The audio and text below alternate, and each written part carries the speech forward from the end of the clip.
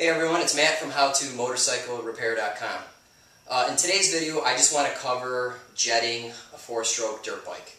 I have 3 250Fs right here. All of them need a little bit of jetting, so I figured I'd do a video on the most common problems that people are trying to resolve as far as jetting is concerned.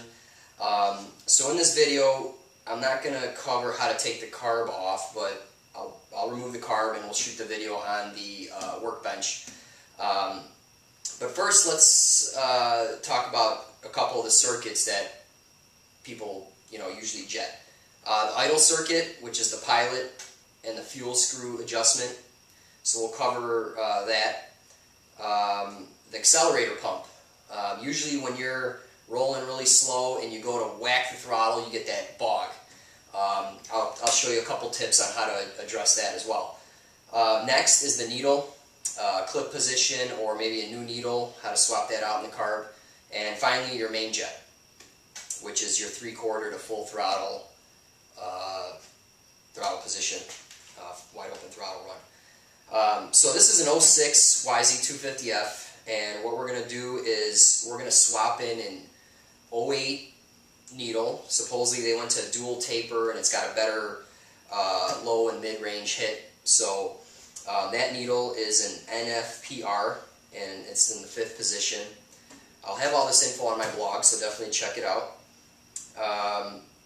We're going to be decreasing the leak jet size from, I believe stock is an 80. We're going to go down to 45. We're going to do the O-ring mod, and what that's going to do is shoot more fuel when you whack the throttle, and it'll eliminate that bog. And we're going to up the main jet from 178 to 180, and also the pilot. Now I'm shooting this intro last, actually. I did the pre-ride, the carb jetting, and after riding, and then I went back and shot this intro so I can summarize what was going on. So this bike is completely stock, except it has the O-ring mod, and the fuel screw was out 4 turns when you're going to see the pre-ride, or the before, in a little bit here. So what that tells me is someone was trying to eliminate the bog or get a really rich condition right off the bat, and they were doing it with the fuel screw where they should have been altering the leak jet. So what I'm going to probably do, a lot of guys do this, I'm going to up the pilot 1 size, and hopefully that'll put the fuel screw at 2 to 2.5 turns out. And I'm going to enrich in the pump shot. So it'll have a leaner idle, and it'll have the fuel on demand when you need it, when you whack the throttle. Let's go ahead and do a little video of the jetting with completely stock O-ring mod and fuel screw 4 turns out.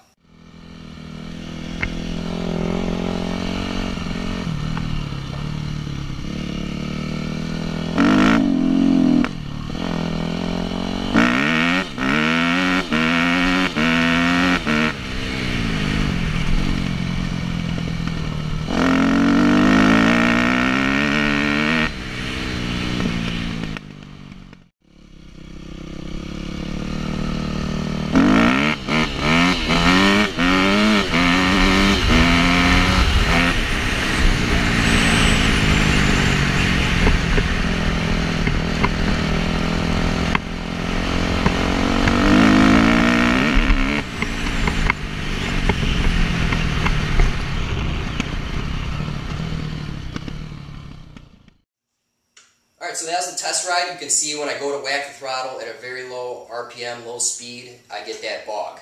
And usually it's a lot worse on other bikes I've ridden. And because the fuel screw is 4 turns out, you get a little, it compensates for that a little bit. It's not correct, but it can be done. You can open up your fuel screw a little bit to get rid of that bog. However, it may be too rich and you might have hot start problems. So they're very finicky. And you definitely want to have that set right.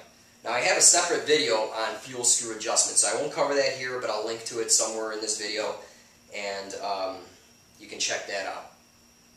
I also have a video on the O-ring mod, so definitely check that out. You can do it right when it's on the bike. And for the purposes of this video, I pulled the whole carb off. You can change the pilot and the main just by twisting the carb. You can get the needle from under the seat. However, the leak jet, you need to pull the carb off, and it's located inside the fuel bowl.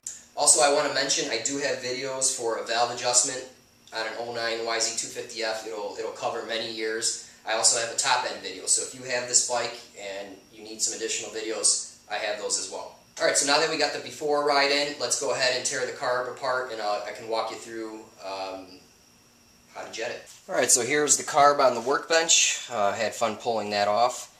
And here's the parts that we ordered to jet this carburetor. Here's the leak jet, and you're probably wondering why it says Honda there.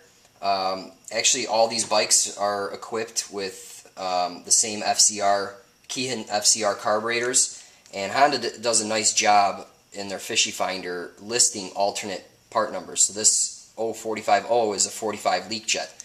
For some reason, Yamaha and others don't do that, so I just looked up an 07 CRF 250R and looked for the 45 leak jet. Again, this is an 06 YZ250F, and I ordered an 08 needle. In 08, they went to a dual taper needle. You can feel it right there, next down, and then once more again here. And supposedly that has a better bottom and mid performance gain to it. So we're going to try that. And here is the adjustable fuel screw. This one still has the stock screw, which is impossible to adjust when it's on the bike and it's running.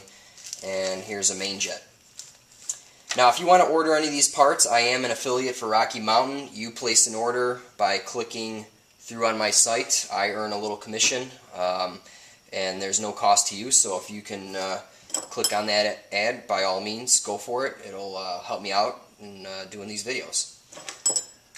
Okay, some of the prices on here. This screw here is $12. The main jet is $225. The needle was $11.50. And this leak jet was, I'm not sure, it's not on here. Well, anyway, I think the leak jet is $5 to $10. So, well, let's take this apart. Normally, you can do a lot of this while it's on the bike.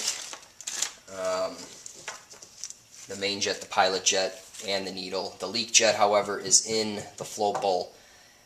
So, you have to do it this way. Also, this gives me a better chance to explain everything to you. So, let's go ahead and get started. Alright, I don't have to open this up, but I will just to show you, and it's kind of loose, so that's good we check that. So when it's on the bike, you can just drop this, and look, there's some crud in there. So I'm going to have to give this carb a clean here.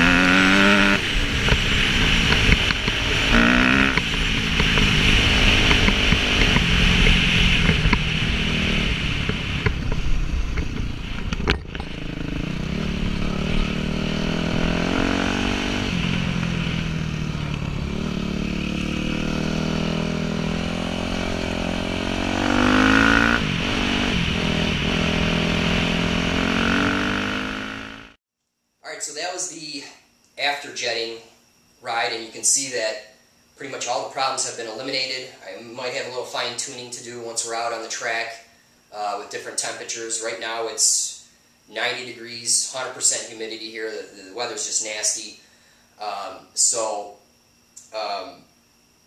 Fine tuning it at the track should be no issue, but around here and there's too many houses. I can't open it up for too long and do too much tuning. So if you have any questions, comment on my site, not on YouTube, because the commenting is sometimes screwed up and I don't always receive them or I can't reply to them. So I really appreciate it if you click on the vid link, the description, and go into my blog and asking questions there. I get a faster response time with all that. And again, if you need any parts, I'm an affiliate for Rocky Mountain. Click through my site. It's no cost to you. I earn a little commission for making these videos. Alright, thanks for watching. It's Matt from HowToMotorcycleRepair.com.